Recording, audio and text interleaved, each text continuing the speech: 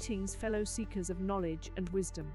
The history of Western occultism is a rich and fascinating one, with roots that stretch back to ancient civilizations and continue to evolve to this day. At its core, occultism is a system of beliefs and practices that seek to understand and engage with the hidden or arcane forces that shape the world and our lives. It is a diverse field that encompasses a wide range of traditions, including alchemy, astrology, divination, magic, mysticism, and more.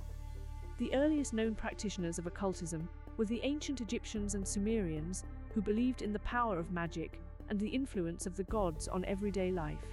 They developed complex systems of astrology and divination, and used magical rituals and spells to protect themselves from harm and achieve their goals. As the Western world developed, the influence of Greek and Roman culture brought new ideas and practices to the realm of occultism. The ancient Greeks, in particular, were avid practitioners of alchemy and astrology, and their ideas were later incorporated into the teachings of the early Christian Church.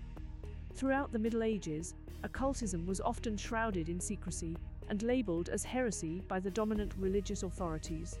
However, this did not stop a number of influential figures from studying and practicing the occult arts, including Leonardo da Vinci, John Dee, and Paracelsus.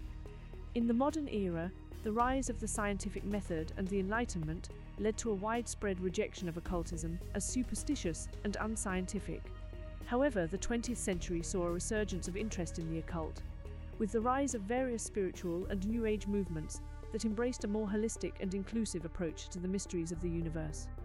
Today, the practice of occultism continues to thrive, with practitioners all over the world exploring a wide range of esoteric traditions and seeking to understand the hidden forces that shape our world.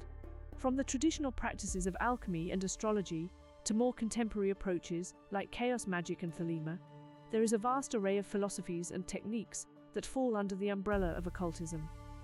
Whether you are new to the study of the occult or have been practicing for years, there is always more to learn and discover in this fascinating field.